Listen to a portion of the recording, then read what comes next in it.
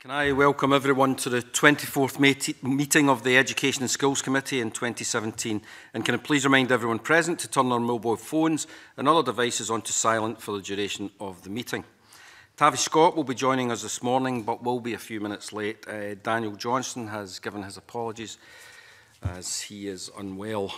The first item of business is an evidence session on the Children and Young People Information Sharing Scotland Bill. This is the third meeting where we will be considering the bill. We have already heard from the Scottish Government's bill team and members of the legal profession and the health service. This morning, the panel's focuses on services local authorities provide, including in relation to education and social work. And this morning, I welcome to the meeting Dr. Gary Clapton, Senior Lecturer, Social Work, School of Social and Political Science, University of Edinburgh; Andrew Keir, GIRFEC Manager, North Ayrshire Health and Social Care Partnership; Jackie Niccolls, Team Leader, Social Work Services, Glasgow City Health and Social Care Partnership; and Jenni Brown, Principal Teacher of Pupil Support, Dumfries and Galloway Council Education Services. I should say to the panel from the outset that if you'd like to respond to a question, please indicate to me or the clerks and I will call you to speak. Thank you very much. And I would ask Ross to open up the questioning. Thanks, Convener. It would be useful to know, just to begin with, what the current state of play is with the implementation of GIRFEC and named person in your local authorities. The GIRFEC is interwoven in all our policies and procedures at the moment. The named person hasn't been implemented in any meaningful way. Last year there was a kind of proof of concept hub started, but that was sort of abandoned in the light of the Supreme Court ruling. So we don't really have, as a Glasgow employee, and particularly as a social work employee in Glasgow, we don't have a lot of experience of the named person and its potential impact on service delivery. In North Ayrshire, Getting Right for Every Child has been around since 2005, I think, was the first document that we talked about, getting it right for every child. In North Ayrshire, we've used the terms named person, but of course, the Act spells out the specific functions, so we haven't taken those functions forward. And it really has only been in name only. Up until, I think, last year, we have developed a named person service, a physical service located in our headquarters. Now, this only functioned at the moment because we initially thought it would be a good vehicle to support named persons, to share concerns with other professionals. However, we put a stop to that because we're unclear about the information sharing, and we didn't revert back. We always kept the Data Protection Act and shared information with consent. Their function at the moment, the sole function, is to manage requests for assistance. So if a family requests assistance to the named person, it will come to the hub, who will either route it to that particular service or try and find a service to support that child. It's in a consent-based model only. So we're not sharing information. It's only about families saying, I need this sort of help. In Dumfries and Galloway, I would say, certainly in terms of education, I think we're quite far down the road in GIRFEC terms, and certainly been using the idea behind the named person in education probably for the last 3 years, and to some extent have been sharing information, and probably a little like Ayrshire, there were plans to set up a hub where information would come in and then route out into different agencies. That was put on hold, obviously, when the Act didn't go through. But in terms of education, that is how we run our policy, and we look after our pupils within Dumfries and Galloway. Although we don't have that backup of the Act actually being implemented yet, but we do, everything goes through the named person in terms of the pupil in the school, and information is being shared to some extent from other agencies.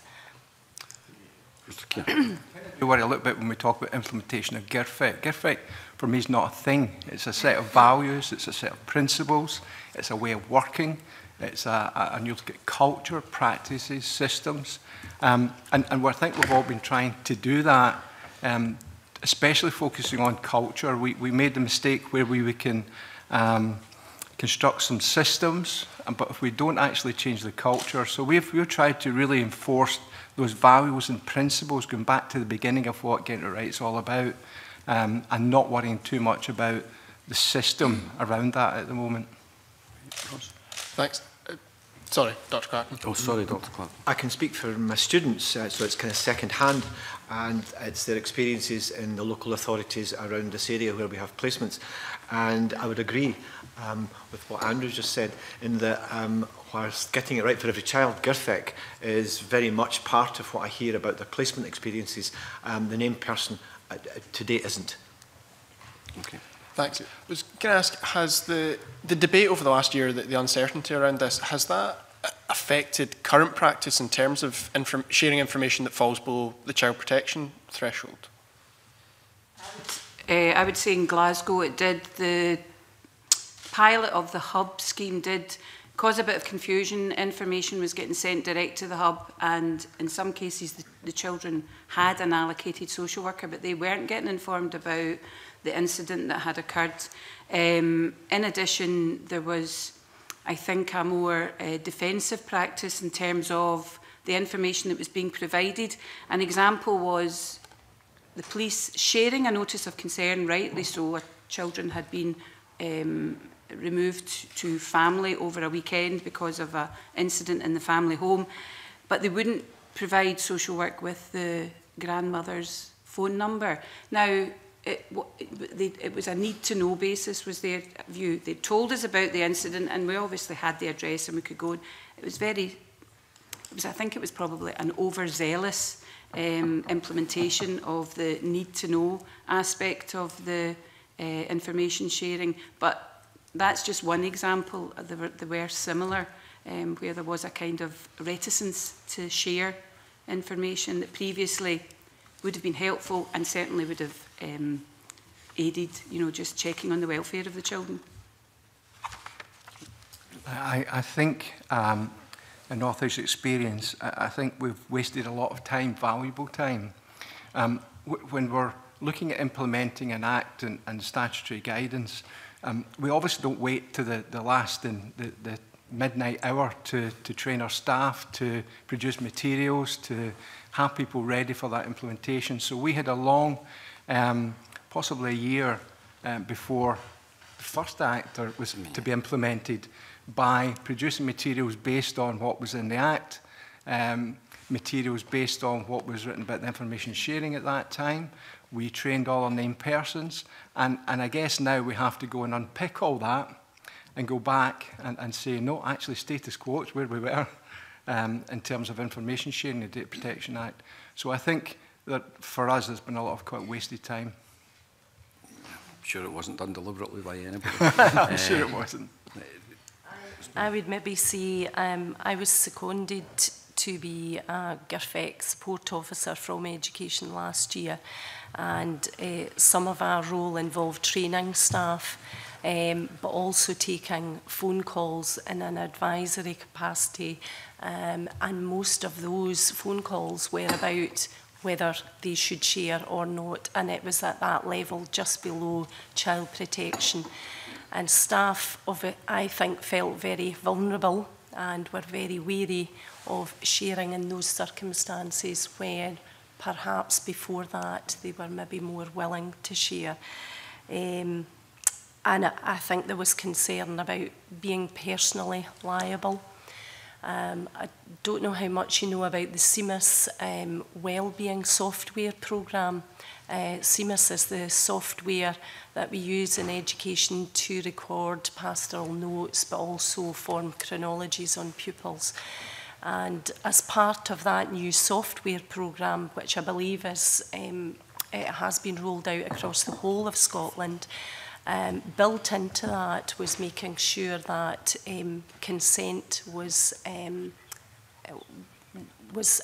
topic that you had discussed when you got to an assessment of a child, and staff expressed concern when we were going through that training that they were going to be held personally liable because we had to state whether we had consent or not, and what the views of the parent-child were, etc., and data, etc. And there was a lot of concern when we were doing training there about that. Thanks. And just briefly, Convener, how much will the duty to consider, how much does that represent a change from current practice in your authorities? From a social work perspective, I don't think it represents much of a change at all. That is our day and daily, taking in information and processing it, deciding what is appropriate to share and who to be shared with. You know, we may inform education of an incident that we believe may have caused a child trauma, but withhold details that the police have maybe provided us with, more details that people don't need to have that kind of in-depth detail. So I don't see that as a shift at all. I think I'll just reiterate that in terms of I work across the partnership, so social work, health, and education, and I think practitioners have always considered what information may be relevant to share. Where I do think it might have an impact is adult services, where a family addiction service or mental health have a dependent child, and helping adult service to think about the impact on that child. So, and then what they do with that. So that may be an advantage to the duty to consider on our adult services, but on named persons and principally lead professionals come from social work, I think that's already part of their psyche. Dr. Clapton. It's one of the main principles we teach in social work, that partnership with parents is actually the ne plus ultra of good social work practice. And one of the concerns that was been around and still hangs in the air about the scheme is that it was about parents rather than for parents. And that's a phrase that's hung around a lot. And many of the social work students that I work with have come back and talked about that, and it comes up against, it butts up against basic social work values about partnership. So the duty to consider is one that's actually, well part of what we do, part of our psyche, as you said. Yeah, sorry, I would say in education as well that I think staff do consider very carefully whether they're sharing or not, and I think that has always been the case. Thank you. Joanne, you want to... I just wondered if there was a difference in that there's a duty to consider in law, there would be an expectation of evidence of you having considered. I mean, presumably, professionally, it's something you do, but you wouldn't necessarily have to record it in the way it's been asked now, or is there no difference? I think the difficulty is that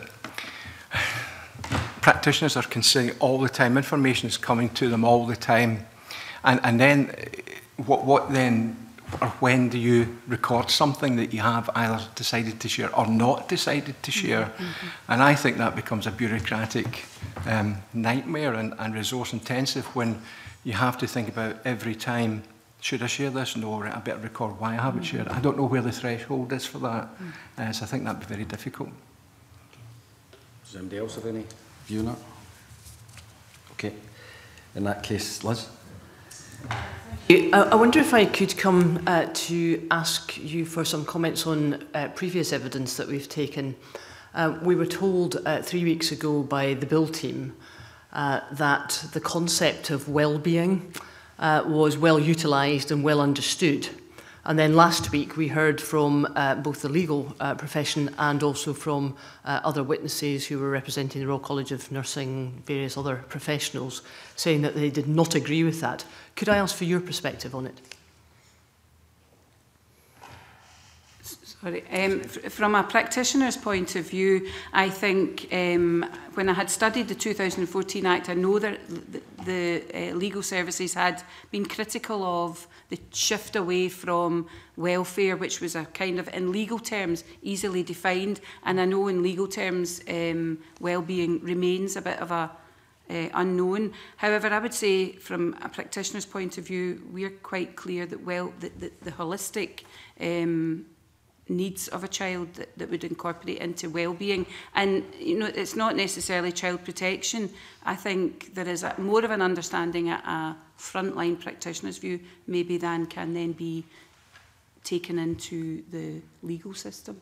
Can I just come back on that? It's a very interesting point you've just raised.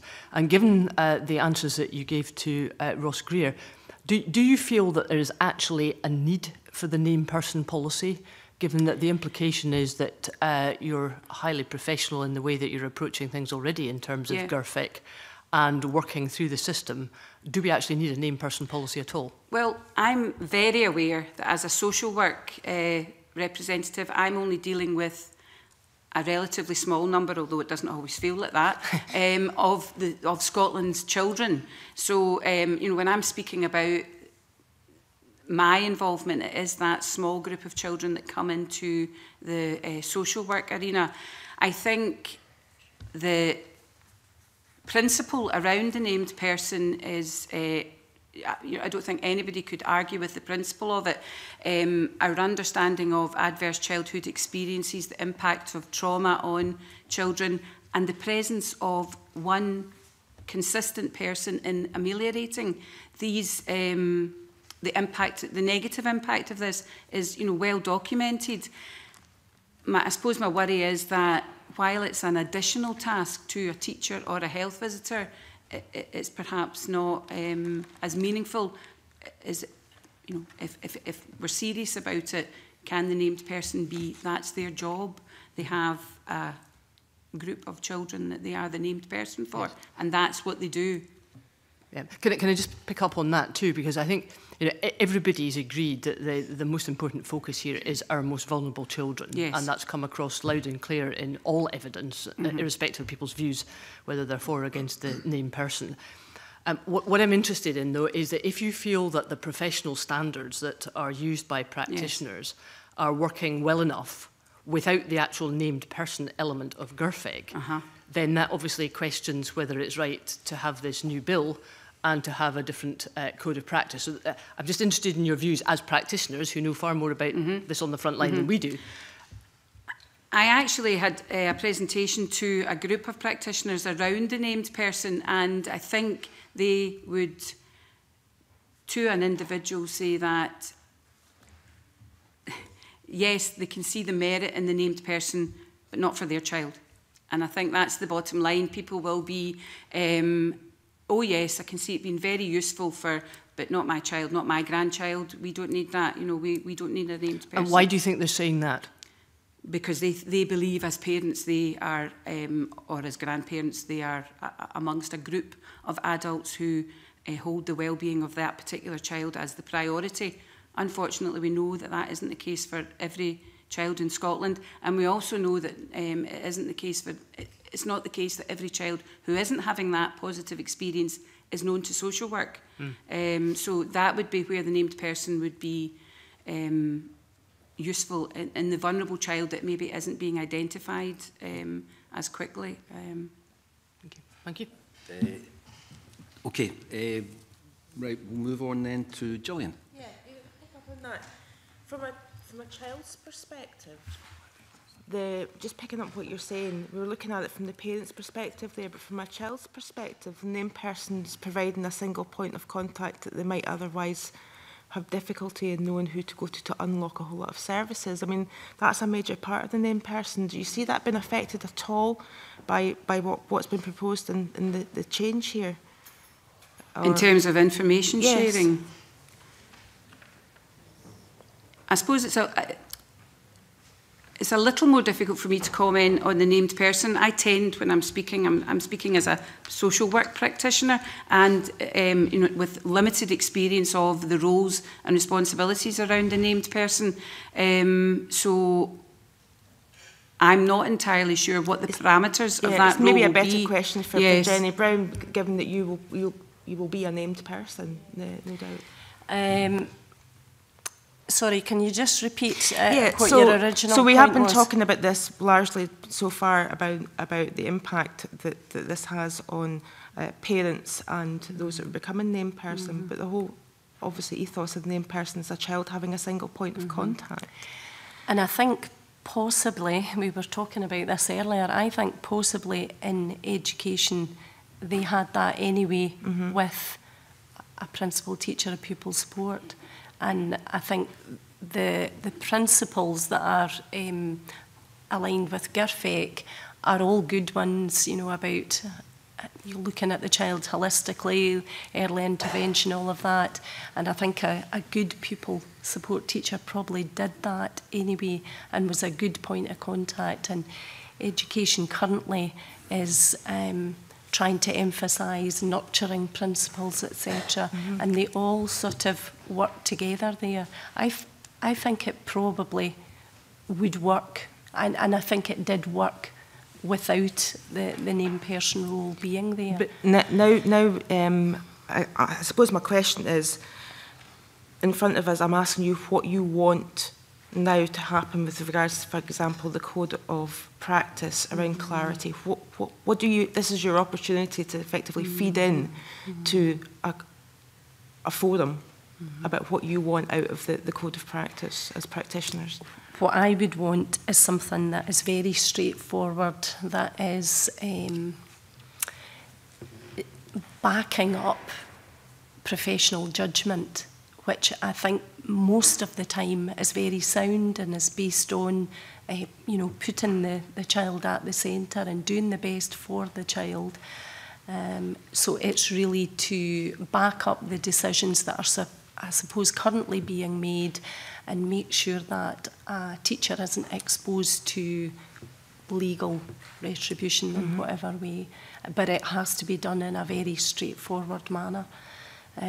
Teachers are extremely busy at the moment. There's a constantly changing environment in terms of exams, etc. This is an additional workload.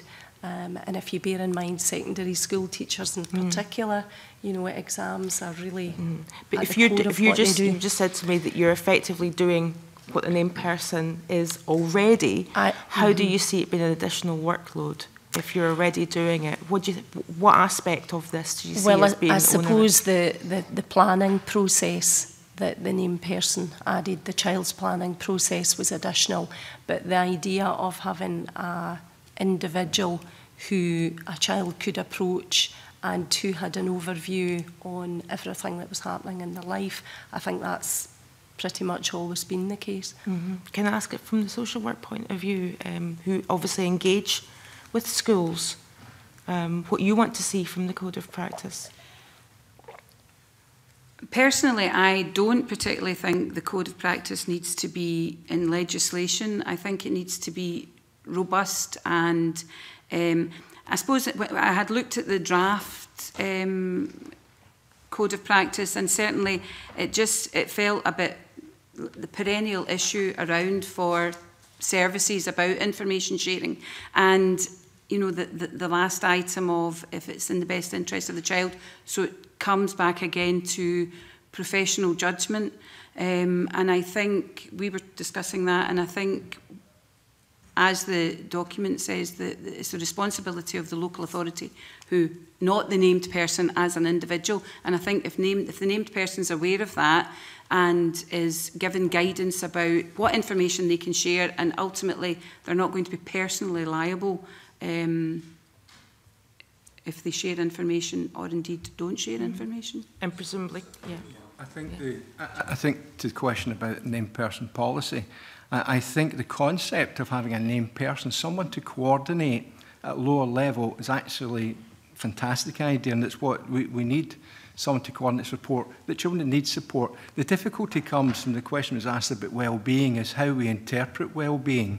You know, from one practitioner to another, depending on their personal experience and professional experience, I may have a very different view of what it means to be respected or responsible or anything else. So I think well-being has its difficulties in terms of interpretation and thresholds.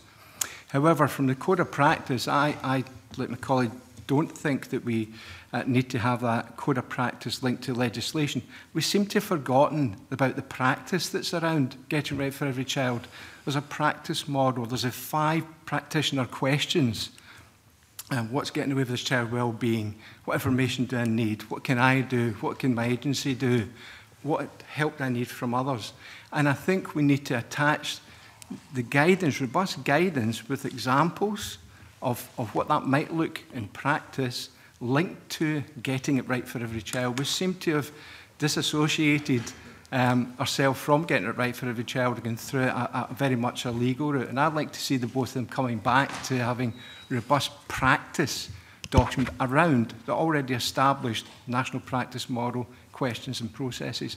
Then it becomes real to practitioners. They know when and at what points they need to share, and not have a legislative document which, to be honest, if I'm in a field and I'm busy and somebody says, Andrew, does that comply with Schedule 2?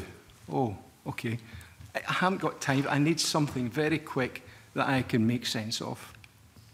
Dr. Clapton wanted to come in. Thanks. I think the benign element of the named person scheme seems to have been lost in the midst of time with all the discussions and debates that have taken place over the last couple of years. And it strikes me as that one of the challenges is to articulate what's the added value that this scheme brings to the table of existing services, head teacher, health visitor.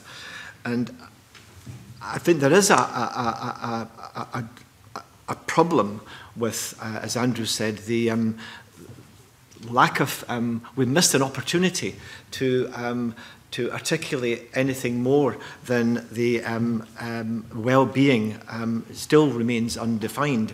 And there are a number of indicators. There are H and RE indicators, but there are a number of nearly 269 sub-indicators. And they've kind of grown arms and legs. The definitions, some of them very technical, laughs a lot.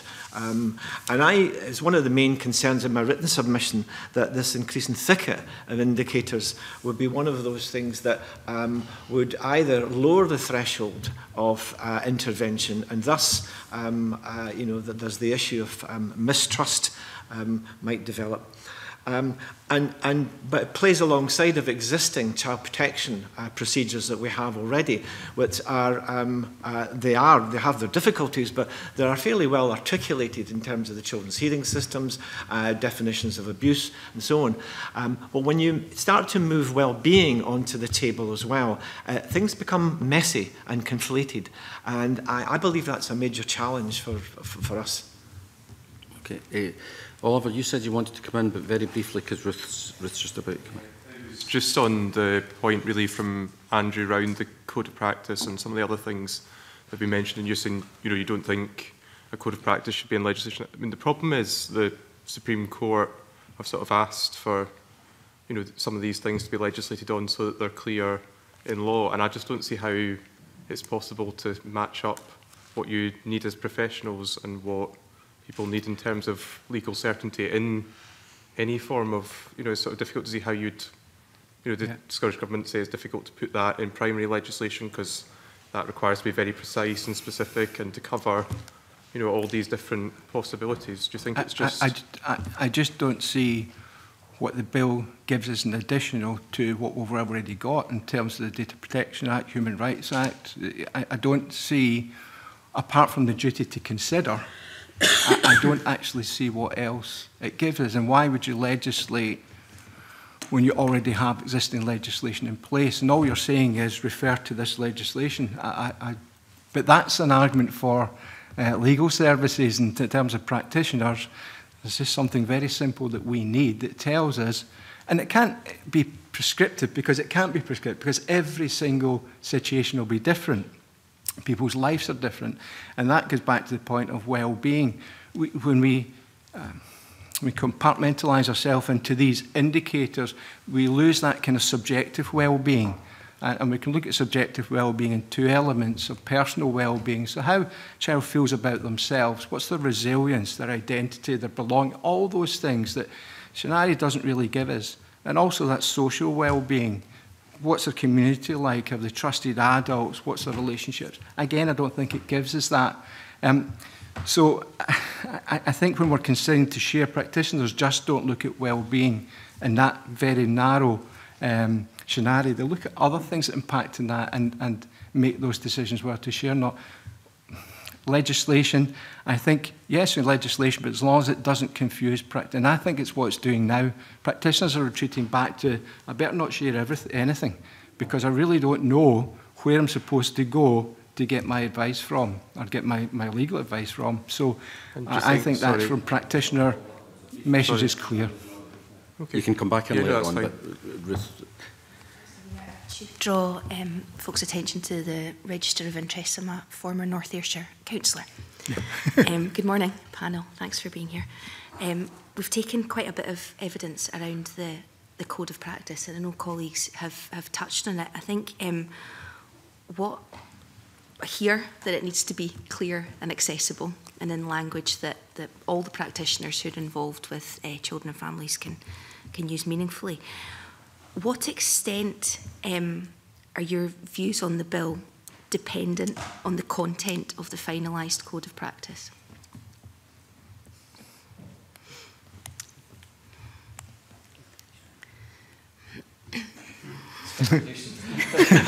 I don't know.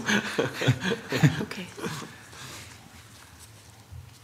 I would think absolutely. You know, what we will think of the bill is absolutely hinged on the final code of practice that is drawn up. It's useful to debate that, but yes, the actual finished article could sway the view of the bill in its entirety.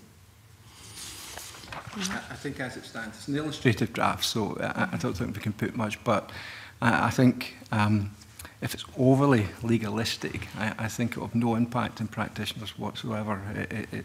The code of practice needs to have some meaningful triggers in there that practitioners can say, yep, I know not quite what, I know what decisions or questions I need to ask to be able to take this next step further. There are other material out there from the ICO and others that have got examples that work you through when or what things you should consider in quite accessible language. So I think code of practice is, I think my plea would just be in a language that practitioners find it easy to navigate and not overly legalistic, because I think well, again, it comes back to who's the code of practice for? Mm-hmm. and I'm not quite sure who it is for. Is it just for named persons? It's for all practitioners that come into contact with children? I'm unsure. So that changes the shape of the code of practice depending who the audience is. I would say, if information sharing is at the heart of this whole act and about named persons working to advantage, then this code of practice is right behind that. It has to be something that's accessible, that's easy, that's quick, because if it's to help named persons, if it's to support their decisions, then it has to be something that is straightforward, quick, flowchart type information. Otherwise, staff will not, they'll not use it, they won't have the time to use it. It has to be something that's very accessible. And just following on from that, what involvement would you expect your organisations to have in forming a code of practice? And what involvement have you had previously, these types of things? I would expect that each health social partnership, local authority be consulted, but more than just consulted. I think the legislators need to learn from practice experience, and it would be good to have a representation from, practitioners at some point in that journey, rather than just a consultation and draft at the end. I think one thing that's come out of the evidence sessions is that the government will clearly be having to listen to the stakeholders about the code of practice. I mean, I think that's perfectly clear. Okay. Did you want to come back in here, Oliver? Questions and a bit more probably following on from on that. That, okay. Right, okay, well, on you go, I'll and try then not to take up too much time. I just wonder really, when you're talking about flowcharts and making it easy to understand, these are really difficult, complex legal questions, and that's why obviously the previous legislation went all the way to the Supreme Court. you know, and was weighed up at length and balancing various different cases, you know, that have happened in the past, and looking, you know, at a whole range of different bits of legislation and how they interact. I mean, I just wonder, I mean, do you think that can ever be explained in a flowchart? Do you think that practitioners, you know, and people on the ground are ever going to understand the intricacies and the, you know, around proportionality and, you know, how all those different bits of legislation fit in? Do you think it's possible to simplify that and still meet the sort of legislative standard?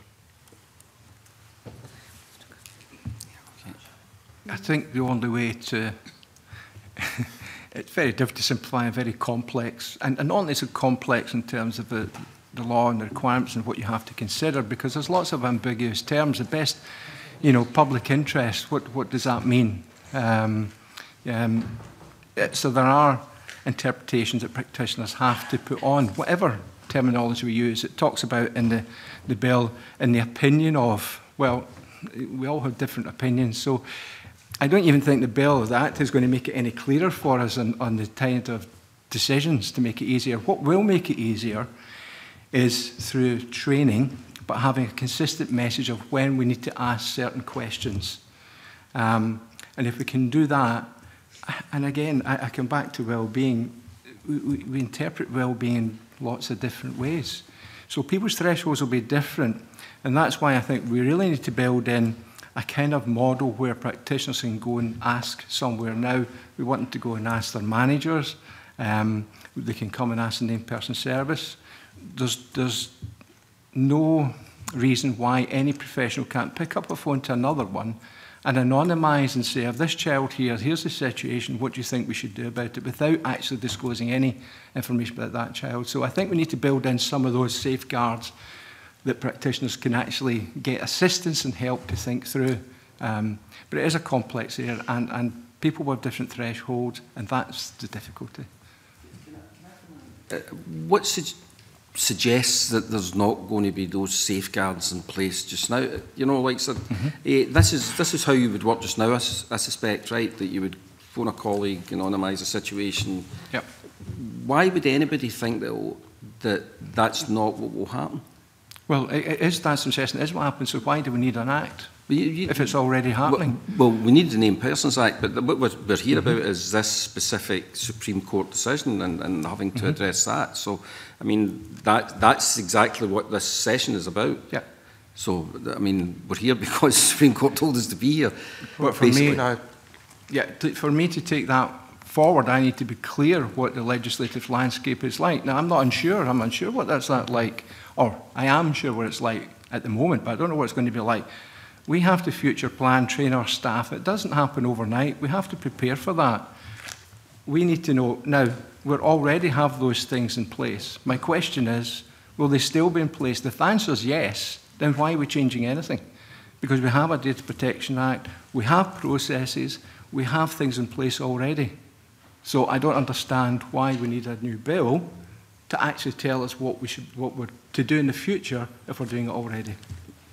Thank you, Convener. I just want to say, and it wasn't a point, I just wondered, in the government's own policy memorandum, I think they do say there are options possible for the Named Persons Act to continue without this legislation at all. But my final question is just around, you said, I think before, you wanted, I think, more than consultation and wanted involvement in it. Do you, as practitioners, people working in this field, do you find it odd or unusual that members of the Scottish Parliament won't have a vote or have a formal sort of say on the final code of practice?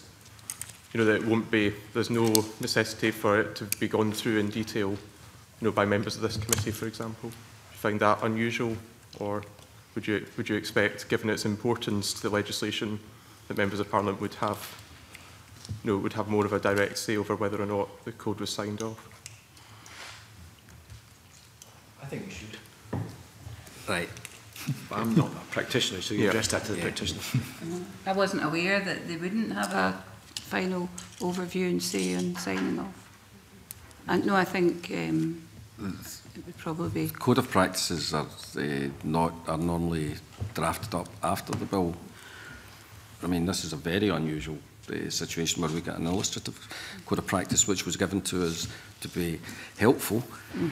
Be interesting to see if we get one the next time there's a bill. But okay, Oliver, are you finished? Yeah, I've finished. Thank you very much. Colin. Thank you, Mayor. Jenny Brown mentioned some concerns about consent, and I'd like to explore a little bit more around that.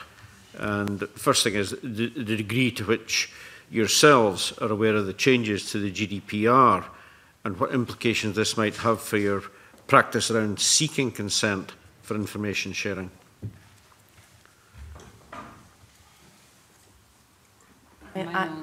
Yeah, and mine is too, I'm afraid. Yeah, with the new Act. The only knowledge is that it will strengthen the seeking of consent and the rights of children and adults. I think consent is always a difficult. I think we should always be asking for consent, unless, of course, it places that child at additional risk, with criminal proceedings, etc., etc. It's always good practice to work in alongside families and work in partnership. And I don't know if we can ever achieve full partnership with families because we're in a different kind of power differential because of the nature of what we do. But I think Hedy Cleaver back in 2001, I think, in Message from Research for Child Protection, talked about how practitioners through honesty, integrity, etc., can build that partnership and that trust. And I think once you have that trust with families, it's a lot easier to discuss. Consent always becomes part of the conversation rather than something we kind of spring on people because it's about getting support and help. So I think we should always be asking for consent as a first port of call, and I think the GDPR will strengthen that. The issue comes about how you record that and where you record it, and if consent's refused, what you do with it then. But I think the Data Protection Act actually covers all that in terms of the risk of significant harm or potential risk, the public interest. So I do know that it will strengthen consent, and I think consent rightly in terms of people's rights to be able to participate is appropriately there. I was particularly struck by the Information Commissioner talking about GDPR and saying that a public authority won't be able to rely on consent as a legal basis for processing in any case where there's a clear imbalance between it and the individual to whom the data relates. Is that actually significantly different from where we are at the moment?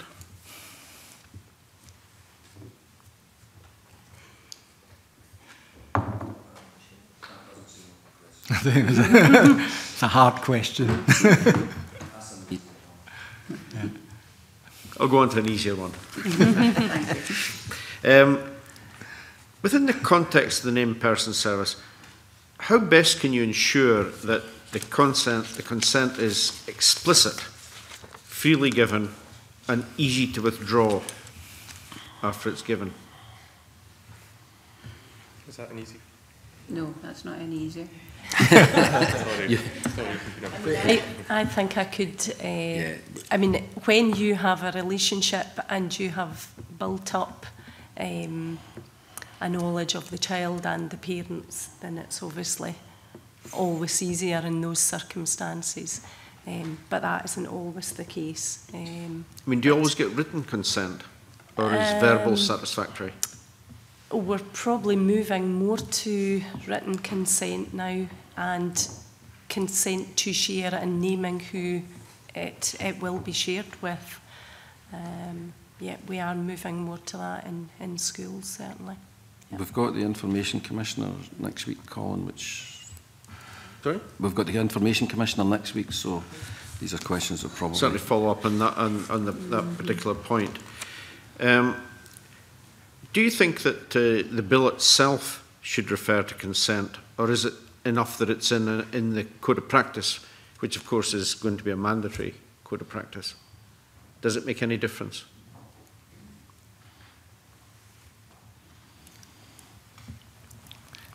Right. Okay. I guess I just didn't want to speak too much. I guess what it depends what the bill says about consent, or whether it should be in the bill or not. Consent is if you look at the consent, you should only be consenting for particular information for a particular purpose. That's really hard in practice. It's really hard because your intervention with the family is often multifaceted. You're having different information at different times. You might use it differently. So that's really kind of difficult to record every time you have a new piece of information that you want to share that's not for a particular, might be for a different purpose. However, it is important that we get that. How you record that, how you make sense of that in the bill, good luck. Right. Okay, I'll give you an easy one as a last question. Should the bill include a requirement to consider the views of the child, young person or parent when considering whether to share the information? In other words, should it be part of the legislation?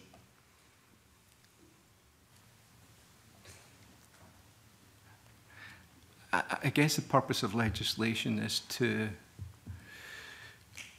enable a consistency.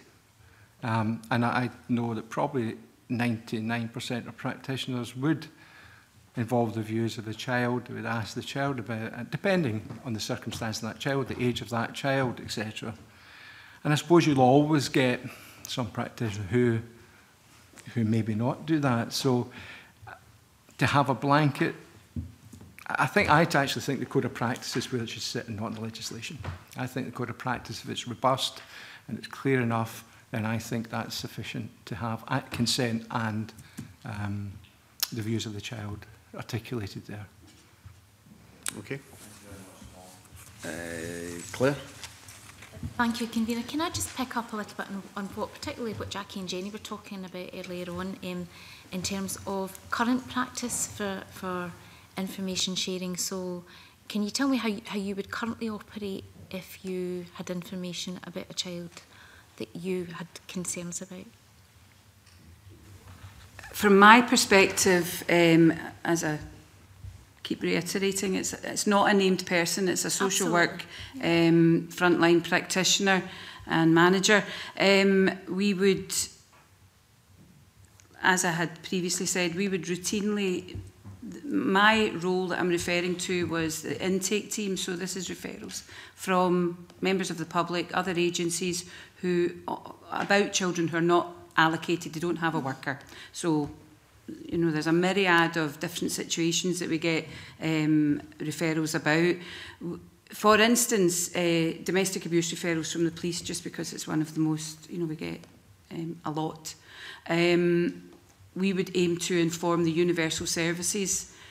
As I said, that there had been an incident that children were witness or nearby, we would use our discretion as to how much of the information about the detail was given. In terms, sorry, did you want me to comment on getting consent to? Well, it is about consent and what's we would always aim to speak to the victim of the if it's domestic abuse we're talking about, and in that would be saying that we're going to speak to the agencies that are the universal agencies that are involved in the child's life, because depending on the nature of the incident, social work could hold that information and never actually see that child, whereas a teacher's seeing 5 days a week, and it may impact on how they can support that child in the future.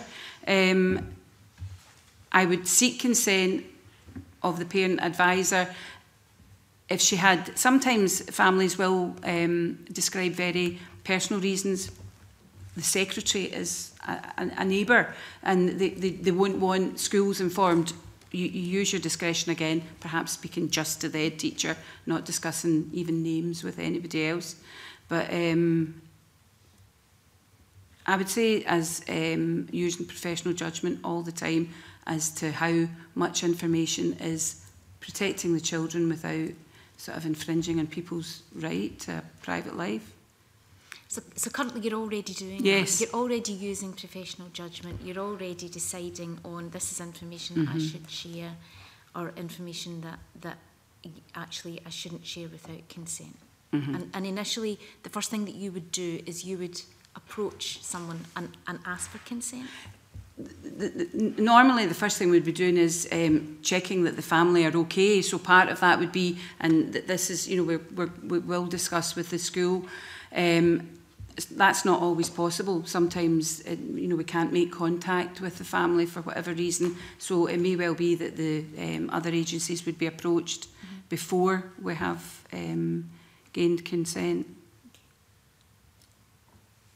I was going to say that the difficulty that is always the level below child protection, and I what think we child do. protection is quite clear. Yes, we all absolutely. Have a duty in a way, it is in school, and that's absolutely fine. If it's below child protection, and you don't have consent, or you have tried to gain consent, and that has been refused. In my experience, you would probably go to an advisor of some description. We've got a child protection officer, and you would probably do it in an anonymous fashion and ask for advice. And it's hard to say, without going into absolute details of situations where sometimes it has then not been shared, nothing has been done, or in other situations it has, because you're going into you know, the minute detail of why one was okay and why one wasn't. But I think in those circumstances, most named persons would be going to an advisor. They would be anonymising, and they would be asking, what do you think? And it normally is social work that we're probably talking about, that we probably want to share it with. So with regard to that then, so you've then gone into the realms of us having named persons, which wasn't what I was talking about. I was talking about current practice. So, so have local authorities looked at ways of supporting staff within social work, within education, in terms of providing them with some of these places to go, some information? What's the development? I mean, although, you know, named person isn't in statute, we have been using it in our area as sort of, you know, that's how we operationalise our business, if you like. Sorry, I've forgotten the question now. Well, I was asking about what has been put in place in terms of, or what local authorities intend to put in place. But now that you're saying that you are sort of operating maybe a shadow. Yes. Shadow name person. So what do you have currently in place for your staff in terms of seeking some of that support and guidance? So I mean, you normally work in a team within a school anyway, so it would be working and talking about information that you have within the team. It would be going to, normally at a regional level, there is an advisor who you can speak to. Normally there are educational psychologists who would probably on a monthly basis visit the school, and again in an anonymous situation you would bring up pupils that are causing concern. So, yeah. And has that been working well in that shadow system in terms of supporting staff through yes, that? Yes, so far. And Jackie, sorry, Convener, if you'll indulge me, if I could ask you about what supports you think that the local authorities have put in place or have been looking at putting in place for particularly, I suppose, child and family social work. Well, there's obviously the line management structure. So a worker, if they were in any doubt about information sharing, they would be speaking to their line manager. You know, we do have requests, for instance, from solicitors for information, and we would seek advice from our legal section and also, you know, the data protection advisors within the local authority. In terms of the sort of education phoning us about, you know, what do you think about this piece of information, we do have in the locality, you obviously you have relationships with head teachers in the local schools in your area, so that, you know, it is quite possible you would get a phone call but that's not a formal structure, that's much more informal, just, you know, you've met at different venues, and so they would seek a bit of guidance in that, and also all the formal structure of social care direct. And can I just confirm, though, for the record, that for both of you, step one with any information would be in normal circumstances with child protection, immediate child protection concerns, would be to seek permission to share that information. It wouldn't be something you would be immediately looking to share that information without seeking permission from child of their appropriate age or parent or caregiver. Well, I suppose it would depend on, you know, there's a myriad of different pieces of information. For example, Jenny may phone to say, look, this is the umpteenth time this child has come in grubby, smelly. It's not necessarily child protection, maybe a family needing a wee bit extra support, mums. We don't know them. I think that's the crux of the matter, that they're not a family that we're familiar with necessarily. So it might be that we would contact the health visitor immediately and just say, you know, you've been in the family home. What is your experience? Is this unusual? Does social work need to be involved, or could the health visitor offer the family a wee bit of support? So I wouldn't say that the first thing we would do is phone the mother and say the school's expressed concerns, we're going to phone the health visitor. So you if would that's already what you share meant. that information. You would already share that information. Yes, I would probably seek information back. I suppose it's just investigating and assessing at that stage. But you know, it does mean sharing the information that the school have contacted us with that concern. I've already mentioned my concern about the conflation of child protection with well-being, and it's kind of connected. The other concern is what is it? It's will the promulgation and formalisation of well-being indicators trigger unneeded and unwanted attention is a huge question to me. And the kind of like the corollary of that is, will it increase kind of mistrust? We already got systems where information is shared informally, and if we legislate and formalise some of this material, the concern would be that there would be overly formal processes in place, and as I say, based on what I've challenged is a kind of quite disparate set of well-being indicators. So that's a concern of mine. But are we not already using those well-being indicators? No. Quite widely in, obviously, education and health and social work. We're using that as a common language to speak about children and their development.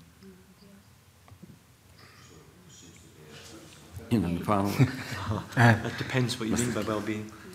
Well, I'm talking about the GIRFEC principles. Yeah. We're already using those right across a child's development. Right, yeah. Mr. Keir, you wanted to come in. Yeah, I can't remember the original question now, but I was going to say that about getting support for children. We've done something in the early years that I'll just give an example, and we're looking to extend it. We have placed, and I think Health and Social Care Partnership helps us do this, we've placed social workers in a health visiting team. So we've got a team of health visitors with a social worker who's managed by a health visiting manager. So until all intents and purposes, they're part of that team. We've taken child protection away from them. We've looked after children away from them. So they're purely there to support and assist families. So the health visitor will always ask and identify with the family what issues it might be. It might be with relationships. It might be a whole myriad of things. But the health visitor will always ask, I've got social work here who haven't got that. Can they come and support you? And the answer 9 times out of 10 has been yes. GIRFEC is about getting the right help at the right time to the right person. And again, as I said at the very beginning, let's not forget getting it right for every child. And it's about how do we best, and it's not about a teacher becoming a social work assessor, it's not becoming, but it's about using different people's skills. And to do that, you have to share information to utilise someone. So social work have got great skills around assessment, building therapeutic relationships. So what we do is, with consent, we involve them in a very early. So it's a new model of doing things, and we're looking to extend that towards our 5 to 18. Can we do that within schools? Can we get that support right at the very point so it becomes preventative, it becomes early intervention, but it takes the stigma of social work intervention away. It's just using the right skills, the right people, but you have to share information to do that. Joanne? Yeah, just really briefly reflecting on everything that you've said today. If I were being the devil's advocate, I would say that one of the reasons some of our young people were failed because of professional misjudgments and not speaking to each other, and that has been the driver for this legislation. And I wonder, some of the evidence we've had has suggested, and I think you, Dr. Clayton, in particular, have suggested that if we formalise this, you lose the intuitive, the instinct for understanding there's a problem, and that there will be defensive practice. To what extent do you think that is a problem? Because in essence, if that is the case, the very thing which has driven the legislation and driven GIRFEC, driven the named person, which is early spotting of signs, then we're going way in the other direction. I wonder if it's overstated to say there's danger of defensive practice, which would, the practice you've got, it'd be worse than the practice we have currently.